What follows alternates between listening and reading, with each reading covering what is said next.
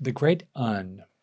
So you may know that in Zen Buddhism, one strand of Zen in particular, Rinzai Zen, really draws on what are called koans, these kind of mind-stopping statements or teachings, riddles, seeming contradictions that open us into, can break us open into deeper realms of reality and consciousness. And our occasional guest teacher, Henry Schuckman, who's an abbot of Mountain Cloud Center in New Mexico, really explores this territory of koans, among other things, in his fantastic book. Could not recommend it more highly, One Blade of Grass. And Henry himself is really drawn on koan practice.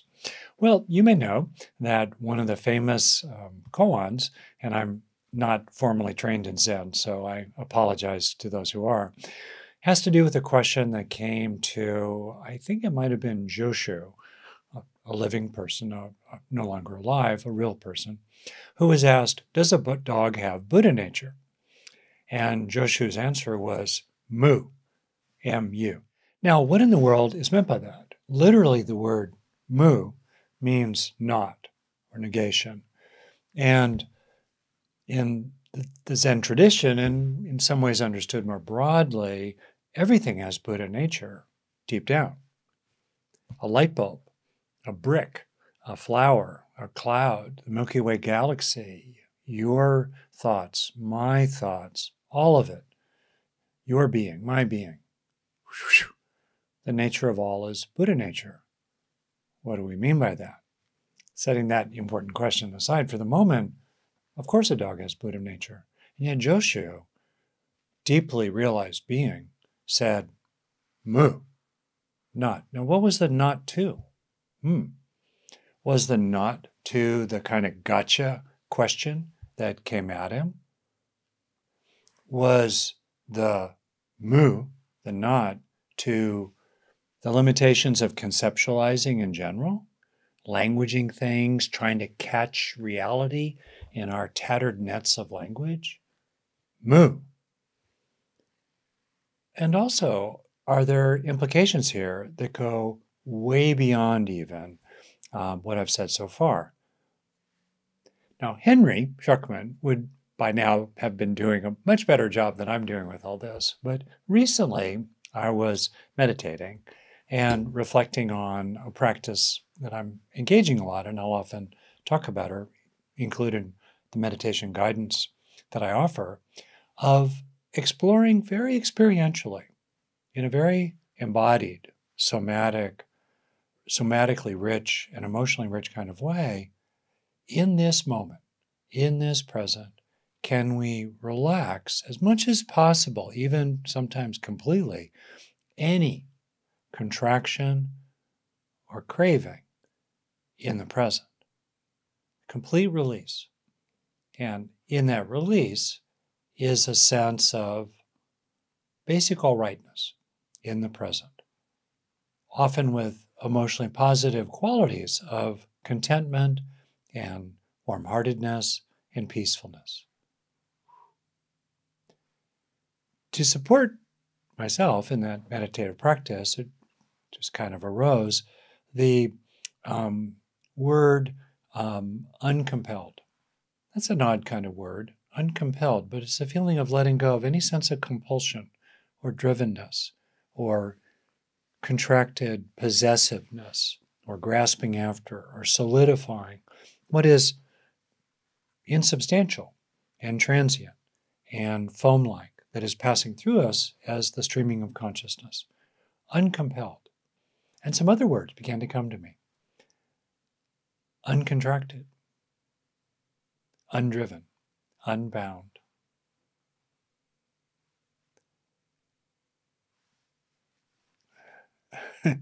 On this and on that.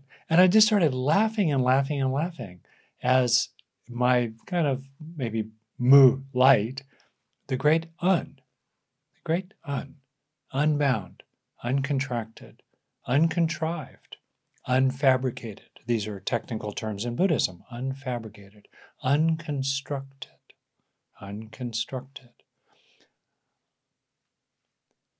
Beautiful, beautiful. I just started laughing and laughing, and I'm still pretty rested in that sense. So you too, who knows, might like to work with the great uh, allowing some of the mysteries of this inquiry to fill your heart and free your mind. Uh, so anyway, that's something of the great un. So you might inquire for yourself in the present, what's it like to feel unafraid, unthreatened,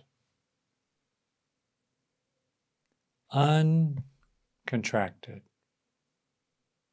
unbound? What's that like? What's that like? Now, if you like, you can use the more affirmative construction of the phrase. Someone once asked me if putting a negation in front of a word somehow is not effective with the brain. And there's a bit of a folklore that if we put a negation in front of something like unafraid, that actually reinforces the sense of being afraid. And, if that's kind of how it lands for you, looking for the more positive statement of that, such as at peace, confident, determined, that might, courageous, that might work better for you. But on the whole, the brain's pretty smart. It brings stuff together, bingo, and takes them as a single unit. And in fact, in the language of early Buddhism, the Buddha often taught typically in the form of negation, not self, not harming, not fabricated, not conditioned, not killing, not stealing, not lying, not intoxicating, not exploiting or harming others or oneself sexually. And it's okay. It's okay. If it works for you, it depends on your own mind, but if it works for you, it's really okay to use the negation formulation. So the great un. So you might inquire, what's that like in the present to kind of rest in the great un, including some of the kind of mystery or whimsicalness of the way I'm talking about it here. So the bottom line, especially as I finish here, is to find ways into what calls your heart and rest there. Rest in two senses, as stabilize there and take refuge there. Allow yourself to come to ease and refuel and repair and recover from the hurly-burly of the daily round. So what calls your heart, including what you might become aware of, is the absence of various things, or the lessening, the easing, the relief, the release of certain things. And what remains? That's a lot of the value of looking at things in the form of negation. What remains when you, in the moment, are uncompelled, uncontracted, undriven, unbound, unfabricated, unconditioned? What remains? That's a really good, very experiential, very powerful inquiry that anyone can do at any point, at any level. And it's very hopeful, because the suggestion here is that what remains when we release the knotted contractions of selfing, when we release craving, when we release divisiveness, when we release ill will, when we let these go, what remains? A natural, inherent peacefulness and wakefulness and lovingness and happiness. That's what remains. It's really beautiful, isn't it? So a lot of what life's about and a lot of what practice is about is uncontracting. It's opening up, opening out, letting go, and trusting what you fall back into when you release.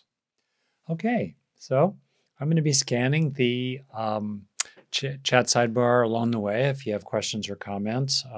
Also, I hope to open it up for definitely some questions or comments related to this topic, which is very, very practical in the real world of relationships. How do we combine the best of loving kindness, compassion, commitment to justice for others, and so forth?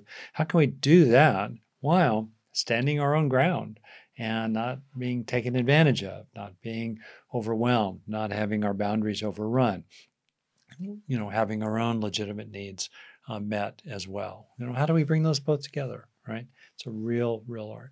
So I want to dive into this through the lens initially of what's called attachment theory.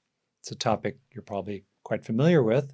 Certainly many people are. It's this basic body of knowledge in psychology with some related methods that studies and takes into account the models of relationship, the paradigms of relationship we social primates, mammals, acquire initially in early childhood and then can be reinforced or unlearned to some extent over the course of the rest of our lives. So in attachment theory, there's this notion that relationships don't have to be perfect, and yet still an individual in a relationship can feel securely attached to the other person, depending on the nature of the relationship, including a child with a parent. So even though there might be some rough and tumble occasionally and some conflict and issues to work out, fundamentally, a person can feel secure, not afraid of what's going to happen next, calm, not anxious, like they're on solid ground. On the other hand, research shows probably ballpark, at least half or so of the population, depending on the combination of their own temperament and their history in childhood, including their history with primary caregivers like their parents, depending on how you assess it, roughly half the population, including me as a kid, becomes insecurely attached, uneasy, unsettled, not secure, insecure. That's a kind of an that's problematic, unsecure. In relationships with primary caregivers, which then often gets transferred. These models of relationship, these ways of being in relationship, these ways of relating, these modes of relating get transferred to other people, friends, and then growing up, partners, and sometimes there's a kind of generational transmission in which these patterns of relating, of being insecurely attached, can be handed down from generation to generation to generation. There are three major patterns, two in particular, of insecure attachment. One is through different terms. Essentially, we could call it anxious or ambivalent insecure. This is someone who, especially in early childhood, kind of moves back and forth between clinging and reproach. Clinging, reproach. Come here, bad mommy. Come here, bad mommy. Right?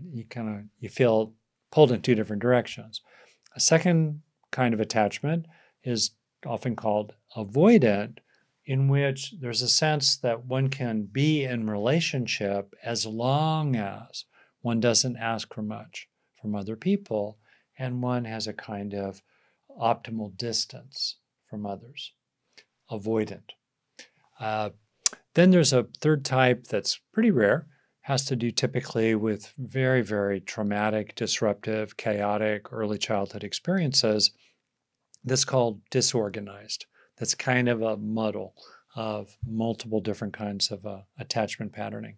Now, certainly, as adults, a person could experience combinations of avoidance and ambivalent anxiety, sometimes with features of distancing or clinging or reproach, kind of mixed together. But often there's a kind of a primary pattern that develops in someone, which then becomes a way of having relationships, especially significant, consequential, vulnerable, important relationships with other people. Okay, so this all might be fairly familiar to you. I want to focus now on avoidant relating, avoidant attaching, with a metaphor that I learned from the work of James Masterson. So I want to give proper credit there, as I was taught it by this wonderful teacher I had, Carla Clark, giving Carla full credit here, who's a wonderful PhD teacher of therapists in Marin County, where I live.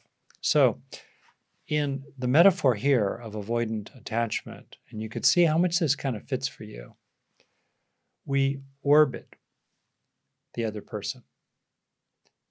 We don't land on the planet with full intimacy. Because that would feel scary. We're insecure. We don't trust it. Bone deep.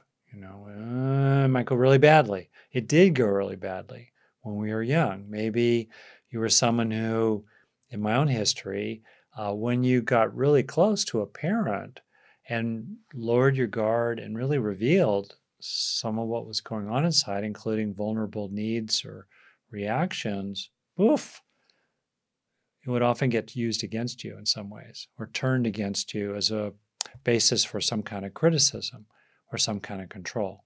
It's a little bit like the Trojan horse metaphor, that you see this beautiful horse on the other side of the gates, and you go, oh, it's a gift from the departing army. They've given up and they want to make peace. They've left us with this beautiful present, this enormous wooden horse outside the gates of Troy. So you open your gates and you party, you have a good time. Yay, the war's over. And meanwhile, these armed soldiers have been hiding inside this wooden horse. And in the middle of the night, they open it up in the belly and they come out and they kill the guards at the gates. They open the gates wide, and then the army from Greece returns and sacks Troy.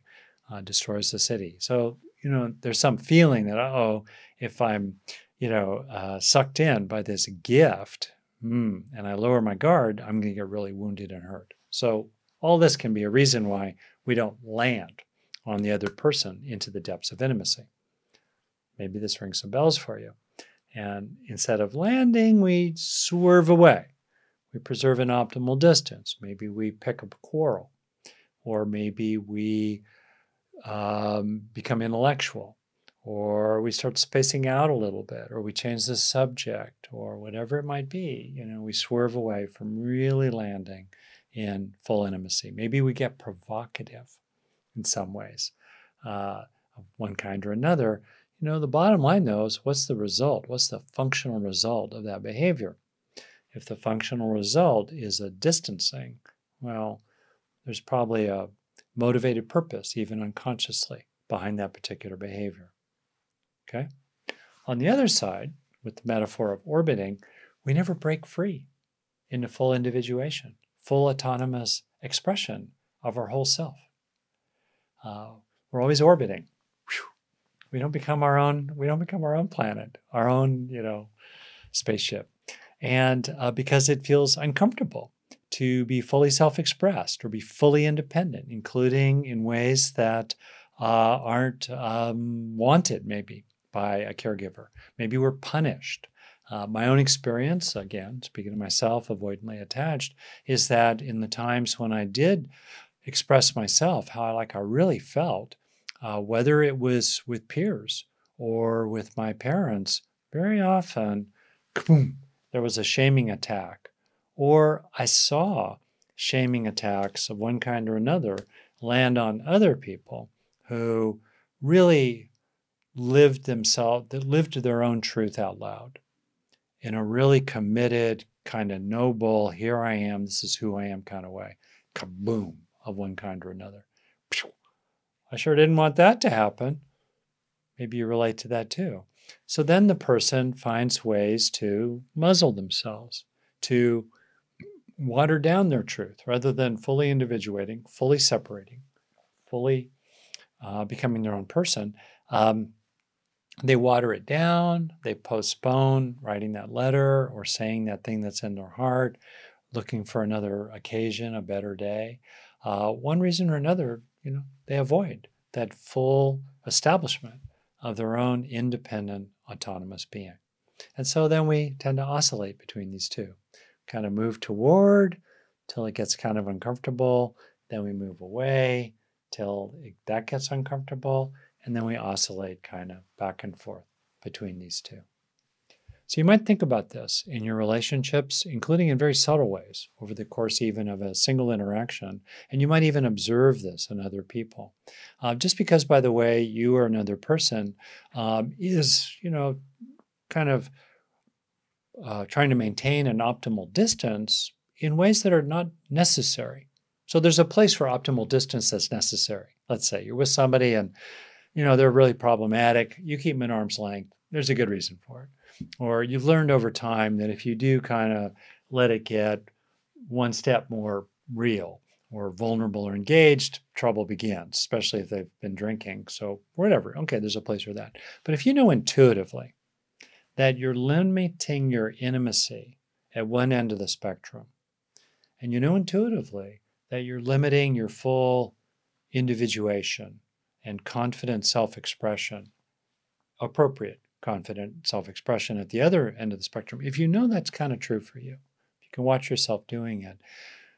That can be happening even without the full insecure attachment classification. You might be securely attached fundamentally with another person, yet still have this style that is somewhat problematic, you can see now, or somewhat limiting, or it limits the fullness of intimacy on the one end and the fullness of being your own person confidently and happily at the other end of the spectrum.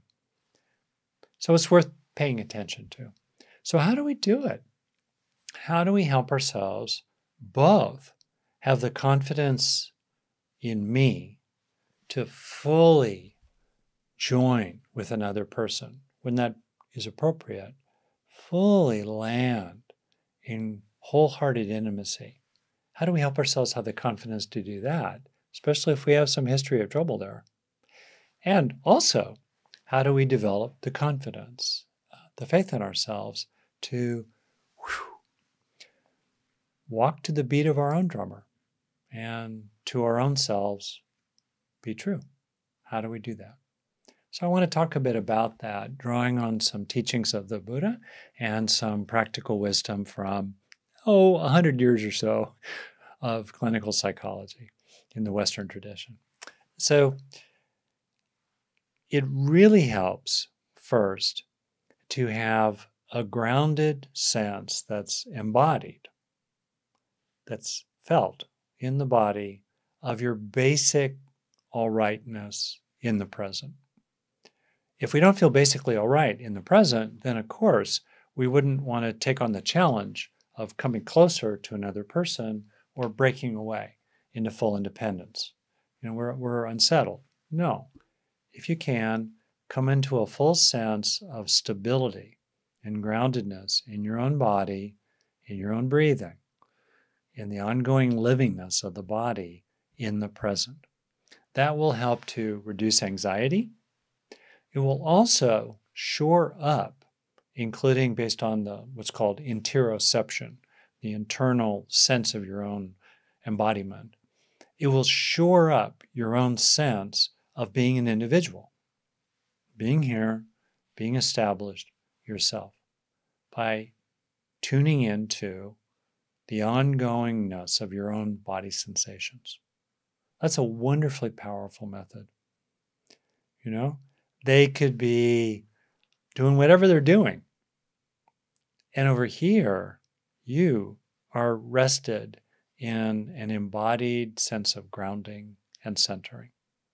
Now, many people teach different techniques for doing that. Whatever you find is fantastic. I find it's really helpful to tune into breathing and recognize the truth when it's true. It usually is, not always. That I'm basically all right now, in the present, in the eternal present. Basically all right now. Other methods are taught: sensory awareness, deliberate relaxation, tensing muscles and relaxing them, raising the chi, lowering the chi, whatever works for you. But the fundamental point is establishing that sense of embodied me. I embodied, all right, me. Really powerful. Really, really powerful. Second thing, that's really useful on both ends of the spectrum, both ends of full joining and full independence, is to really, really keep in mind that the other person has their own unfolding that's distinct from your own. To use the common metaphor of the waves in the ocean, you're a wave, they're a wave. Yes, both of you are water. Great, got that. Thank you. And they're their own wave. They have their own history. They have their own thoughts. They have their own body. They're differentiated from you. And paradoxically, by recognizing how they're over there and you're over here, that can actually make you more comfortable. Hopping over to their side of the fence and being with them in a very open kind of way. Because then you don't feel so bound to them. When you recognize how they're inherently differentiated, you don't feel so implicated by what they think. You can step back from it. Like, oh, it's the movie over there of them. Just like you have your own movie, they have their movie. And just like if your mind is like my mind, you can notice a fair amount of weird stuff in there. It's like a freaking carnival sometimes. Like, whoa, where'd that elephant come from? And that scary clown. And those people, they're so angry with each other. And look, that sweet little child, bong, bong, bong, coming along on their pogo stick. What? Right? Well, guess what? Their mind is like your mind because, their brain is like your brain and my brain, for better or worse. That's both hopeful and really cautionary, isn't it? In any case, you kind of can realize, they have their own troubles. They have their own burdens. Everybody has a secret struggle. They have a secret struggle, not entirely known to you. Some of it's pulling them left and right, zigging and zagging. It's not always about you. It's not always about me. It's their journey. So that sense of differentiation and not being fully implicated, not being responsible. You're responsible, as I talked about last week, or maybe the week before, I think, for taking care of your own side of the street. The Buddha made an enormous emphasis on developing the wholesome, releasing what's problematic, doing our own work, cleaning up our own messes, regulating ourselves, cultivating wisdom over here, doing our own job, carrying our share of the load, doing our own dishes. He really emphasized that. And so that's our job. Just like it's their job to do their dishes or to clean up their side of the street. If you're taking care of your side of the street, it really helps to differentiate from them. And in that differentiation, you can look at them with compassion without feeling necessarily implicated or responsible. And that, especially if you belong to a group of people, such as commonly girls and women, who've been socialized from early on to take excessive responsibility for relationships and the feelings of others and the inner life of other people, excessive in the sense of to harm themselves sometimes. It can be really, really freeing to feel unimplicated. There we have the great un again. Unimplicated, unburdened by some of the issues of other people, while remaining compassionate toward them. So that's the second big suggestion, differentiation, really emphasizing that. The differentiation also supports the freedom of launching on your own, unilaterally, not referentially to them. You don't need their permission to push the launch button. You don't need them to fuel your rocket. You can go on your own. And one of the things that really supports that here too, think about a difficult, complicated relationship. How can you give yourself permission to see what you see without their consent or agreement? Independent of agreement, independent of their consent, to see what you see. How can you give yourself permission and support to value what you value, to have your own priorities? They may not be their priorities. It might be somewhere on their list, but definitely not number one. What's number one for you? They have their rights to their priorities. Similarly, you have your rights to your own. Can you claim that for yourself? Can you recognize that in this life, which is fleeting, no one else but you can write your own song or speak from your heart in ways that matter to you? No one else can do that, right? No one else but you can leave your mark in ways seen and unseen, known and unknown, rippling out vastly on this, in this life, on this world. No one but you can do that. What are you waiting for? Their permission? Do you need the applause of the internalized audience to feel that it's okay to walk to the center stage and give your own TED Talk as best you possibly can? We don't need permission from the external, and especially not from the internal audience, to follow our own path with heart. Yes, not deluded, not arrogant, not at the expense of others. Check, check, check, check, check. That's fairly straightforward, actually.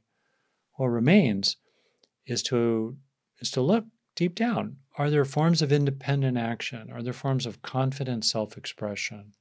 Are there forms of really being true to yourself that you've held back from? I think of the metaphor from Gulliver's Travels, in which Gulliver ends up in the land of the Lilliput, these tiny, tiny humans, very, very small, who, as he falls asleep, I think after a shipwreck or something or other, they sneak up on him and tie him to the ground with, 1,000 threads. And there's Gulliver bound by the threads, but all he really has to do is just stand up, break the threads, and then, stride forth, following his own path. What are the threads somehow, maybe, that holds you back from really individuating and expressing yourself fully? And look to those threads that have to do with seeking unnecessary agreement or affirmation or permission from the external audience of others or the internal audience, that you have inside yourself. So 2 things so far. Grounding in the body, incredibly helpful. When you start to feel all wobbly, come back to the body. Also, differentiation may start kind of conceptually. You can also do it visually. I do it. I really help myself think, you're over there, I'm over here. You have your body, I have my body. When I tap myself here, you don't feel it in your chest, right? Your body, my body. And then even little things like imagining a glass wall between you, or a line on the ground, or a picket fence, or even, walls very, very thick between you and that other person, that gives you the sense that you can be you. It's your life. It's all right to fully engage it. That really, really helps. Then the last thing I'll just offer here, that I'm going to open it up, and I'm really happy to talk about particular situations that relate to all of this.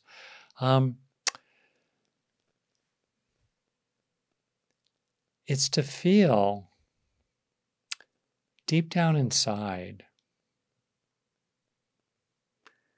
frankly, your own natural goodness. I was talking about Buddha nature before the formal beginning here, and I was riffing on the well-known Zen koan Mu, and my kind of somewhat lighthearted version of it, the great Un, the great not, the great Un, unbound, uncontrived, unfabricated, undriven, unafraid. And in all that, what happens when there's a falling away over time, the veils clear away, you're less complicated, you're more and more present, your mind is getting quieter and quieter. You start having more and more of a sense of what was always already true inside you, your own natural goodness, your own inherently good intentions, maybe expressed in bad ways sometimes. I've had bad expression of good intentions, certainly myself. May happen again, I hope not, but it might. Your own natural wakefulness, your own clear seeing, your own insight, your own beauty, your own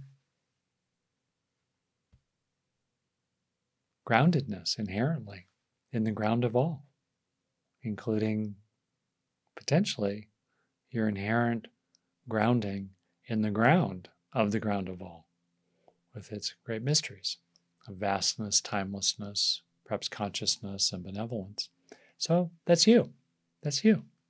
Not getting all arrogant about it, not getting Hallmark cardy either, not getting sentimental or treacly, just a kind of like a basic trust in your own inherent goodness.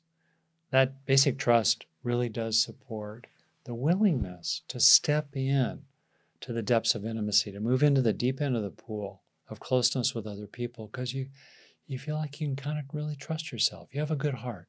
You don't need to be a saint to have a good heart.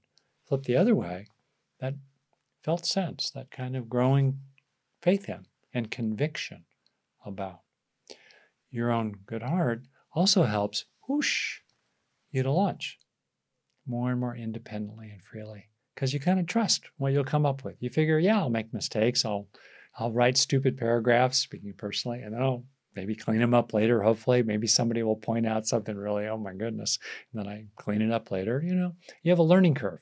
Part of trusting yourself is you have a growth curve. You learn, you develop, you heal, you cultivate, you awaken. Can you trust yourself in that way? So I'll open it up now in a moment to responding to some of what's coming into the chat.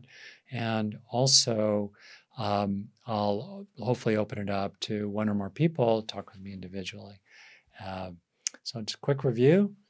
What helps to support me? Opening into we. Grounding in the ongoing all rightness of your own body. Second, a feeling and a conceptual clarity about differentiation, and an underlying trust in and faith in your own inherent goodness. Okay, and as you go home for the holidays or come back from the holidays or something like that, these might be really good, useful things to pay attention to. Okay, so I'm going to start responding to questions, and I'll kind of be quick about it, and then maybe talk a little more at length with one or two people live. So at 7:15, Joan made a comment, and I'll use your name if everybody else can see your name anyway in the chat. Great question. Why would we seek intimacy with people who have repeatedly lashed out to our truth? We wouldn't. We shouldn't, particularly if you don't want to.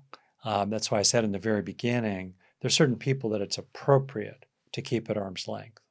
And you decide what's appropriate. There's certain people that I know from experience that a conversation about a particular topic has very little chance of being fruitful in any way. There's very little cheese, if any, down that tunnel. So don't go down that tunnel. No, there's no should about it. There's no have to. If you want to have a greater depth, even in fairly casual friendships, okay, what would help to do that? And what's getting in the way, if anything? And especially with those people, it's usually not more than a handful of people who are deeply important to us. Are there any limitations so far on the depth of intimacy you're experiencing with them that you'd like to move past? Only if that's true. Only if that's true. Okay, so let's see here. Seeing if there are any questions coming in. I've seen some very useful comments coming in. You can check it out. Let's see, Maynard Brusman at 7:12 Pacific time, 12 minutes past the hour, probably where you are, quotes John Kabat-Zinn. Wonderful quote. I'm reminded of this. Great. Thank you, Maynard, for bringing it up. You can't control the waves, including the waves from other people and also the internal waves, but you can learn to surf. Excellent. Let's see. Great. Some people are sending messages to me individually that I'm not going to be able to respond to here. You can also reach out to my website and send me messages there. Please just know that I'm tossing some balls in the air, so I might be a little brisk in my reply, but I always reply to people. Great. Okay, I think it's pretty clear. Any particular question about maybe a natural section? Okay, someone asked me an extremely important question, 17 minutes past, privately to me. How can you feel that you have natural goodness when you have hurt others badly, even physically? Huge, huge question. Great question. So I certainly have not acted out of natural goodness. Definitely. Okay? For sure. And there are, of course, degrees to this. So, first, two things can both be true. We can have a natural goodness that is covered over in the moment, or we are, in effect, hijacked away from it by some part of ourselves just grabbing us and sweeping us away. For me, where it's gotten most problematic has been around anger. Anger neurologically is associated with a sense of activation and arousal, which can feel rewarding, and also the activation of neurochemicals, including dopamine and norepinephrine, which can make it feel good, at least in the moment. And then also we can get caught up in our own righteous case that feels so justified about the other person. Totally true. Swept away. But that doesn't mean that our natural goodness wasn't there. It just doesn't mean. It just means that we forgot it. We lost touch with it. We were driven from our natural home. We experienced a inner homelessness. Now, acting out of that inner homelessness, we can do some terrible things that have karmas, have consequences in this life, whatever other lives may be. But certainly in this life, there can be consequences, including issues we have to deal with other people who just will never forgive or trust us, and that's going to constrain the relationship. All that can be true, while inherently, universally, you are not left out of the universal truth of your own inherent underlying Buddha nature, your own inherent underlying natural goodness. And so that. Now, how to practice with it. I see a suggestion coming in about self-compassion. Wonderfully true. It's kind of helpful and healing to bring compassion to ourselves. Chris Germer's work on that, Kristen Neff's on that, who did the first research on self-compassion. Wonderful teachers, both of them. We can bring compassion to ourselves. I think it's also helpful to take the upper limit, the upper bound, maximum reasonable. You decide what's reasonable. Personal responsibility for what you did. Own it. Interestingly, as people in Alcoholics Anonymous know, until we do that fearless searching inventory of our own faults, our own perpetrations, our own misdeeds, till we acknowledge it, till we face our own sins, our own falling short of the mark, we don't get free. So for the sake of others, and certainly for the sake of ourselves, a full facing. And then it can require a lot of inner resourcing, including with things like self-compassion and interacting with others who are supportive and caring, to really face what we did and to go through even cycles that are deeper and deeper and deeper of feeling really crappy about what happened. And hopefully know that your capacity to feel true remorse honors you and is a sign of your own natural goodness. We cannot change the path. All we can do every day is step further and further into living out the goodness that is within us. That's all we can do. So that's really the measure. So today, when you go to sleep, can you enjoy what the Buddha called the bliss of blamelessness? You were a good enough human today. no blame, no fault. Sleep well and begin again tomorrow. Okay, let's see. Anybody want to talk with me individually? You have a question? You go to the reactions button with the smiley face at the bottom of your Zoom window and push that reactions button, and you'll pop to the front of the stack. Typically I'll kind of look for people maybe you haven't spoken with me before, but in general, I'll be kind of happy to talk with people again. I see you there, Ken, so that'll be good. Happy to talk with you. Yeah. So I'm just kind of scanning the chat briefly to see if anybody else pops up.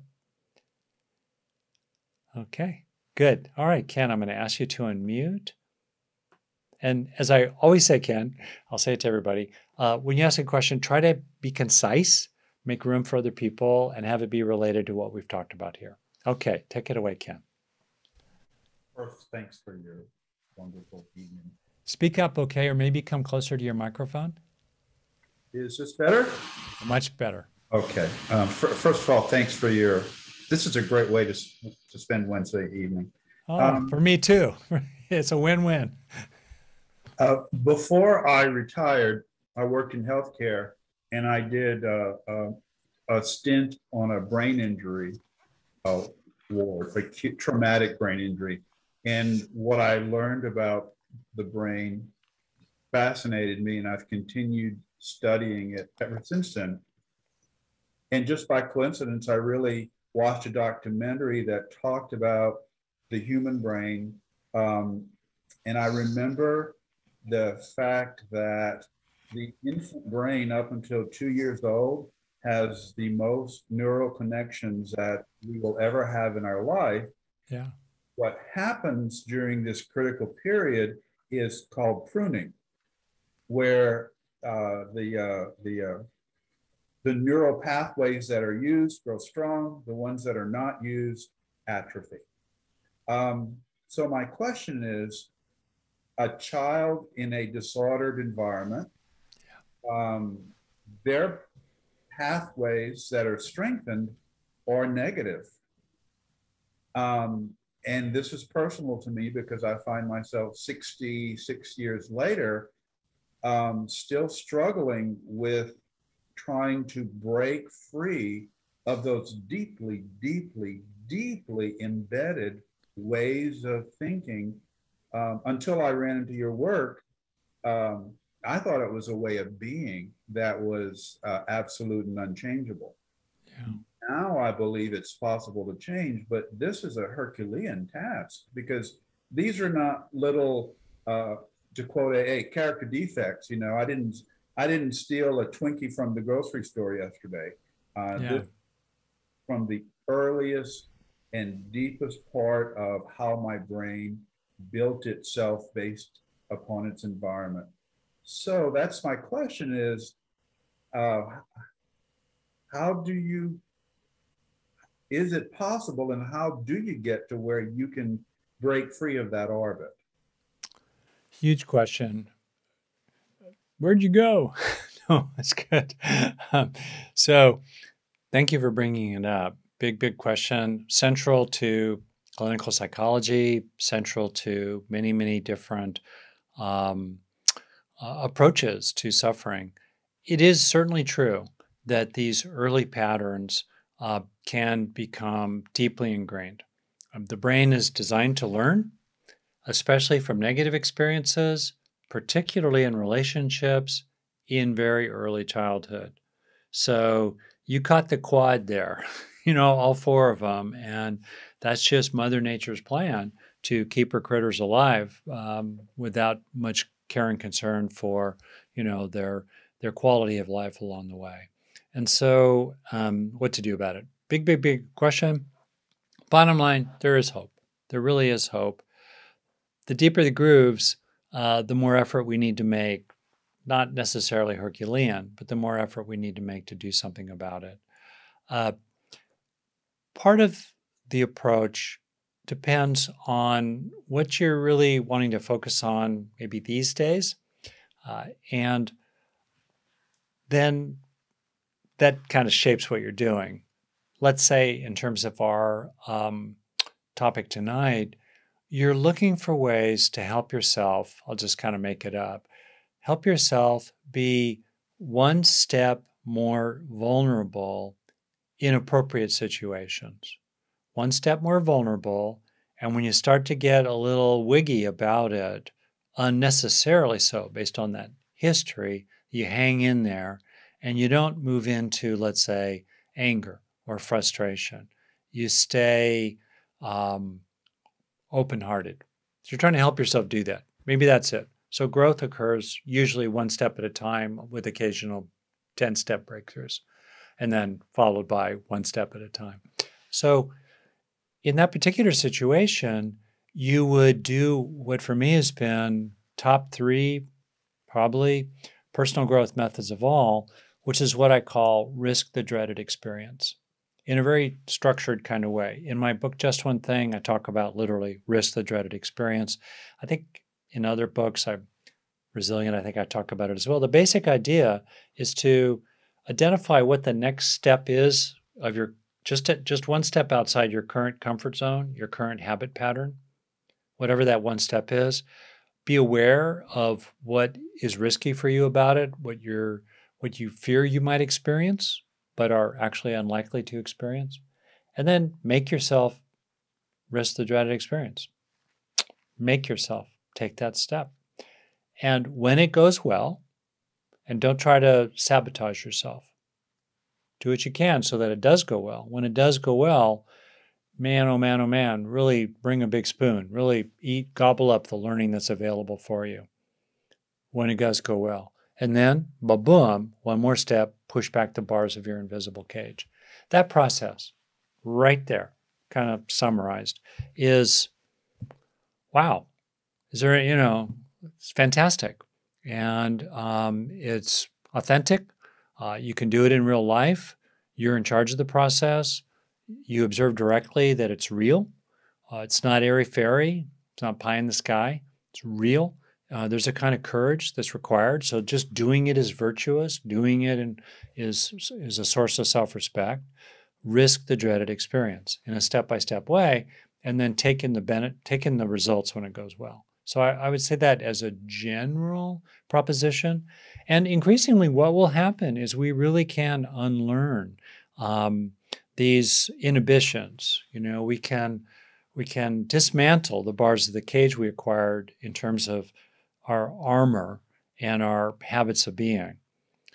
Second, and I'll finish on this one, we really can, and here's my intuition for you, that I really believe you could do this, from previous interactions we've had.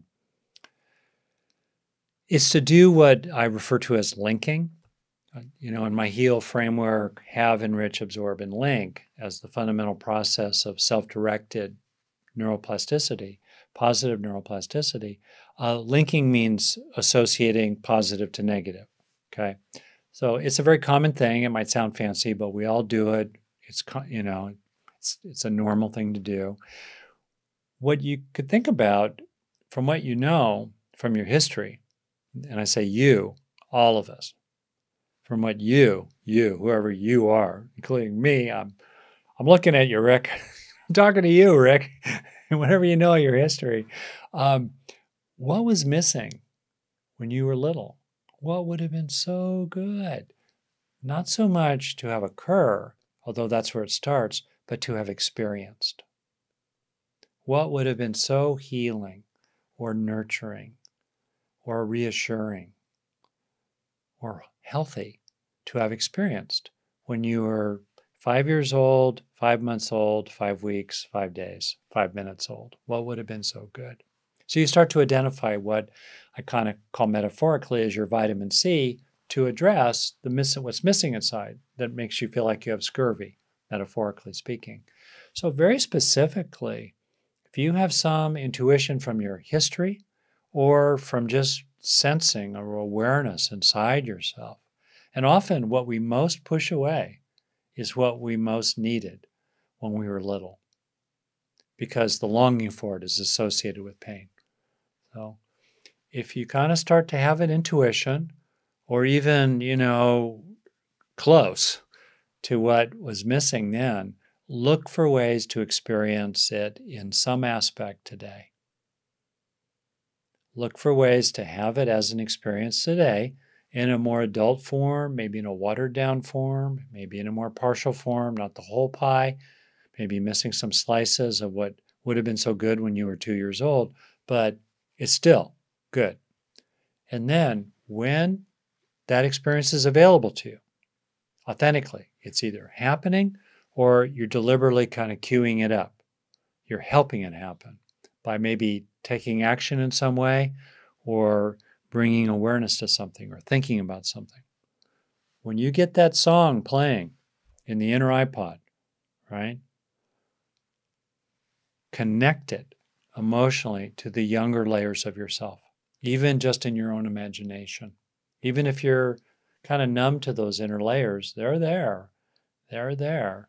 And you can just kind of send the good nutrients, the good psychological nutrients their way. So you can work both sides of it, right? On the one hand, risk the dreaded experience to break out of old armor that served its purpose when you were 2 years old or 12 years old or 22 years old. Risk the dreaded experience. And second, bring in the food, the psychological food that was missing or would have been healing and good medicine for things that happened to you when you were little. Those two together, that's a year's worth of self-directed psychotherapy right there. You know, a minute here, 10 minutes there, each day. Bit by bit, though, you can make an extraordinary difference in yourself. And there's a lot of evidence for people who've had really, really messed up, seriously damaging childhoods. Bad, bad, bad stuff, you know, including landing on really vulnerable people who, with effort and skill, and frankly, some grace, some luck probably too in the mix, are able to really, really find a healing. They still might, as I can be, they still might be a little vulnerable to getting re-triggered in certain kinds of perfect storm situations. Okay. They might know that they still are kind of vulnerable to reacting in certain ways in certain situations, so they avoid those situations. Or they might know that, actually, it really shores up, it supports my psychological well-being to spend time with friends. Or it doesn't help me to drink. Drinking is not good for me. Or it helps me, I'm one of those people who really could use half an hour of vigorous exercise every day. Or my dog is, my guru in a lot of ways. Whatever, it's okay. It's okay. You could still have a functional, full healing, even if, you're a little careful about certain people or certain situations, or that it's really important to keep, bringing in certain practices or certain communities of practice to kind of help you stay on the high road. That's okay. That's a realistic result of what I'm describing here.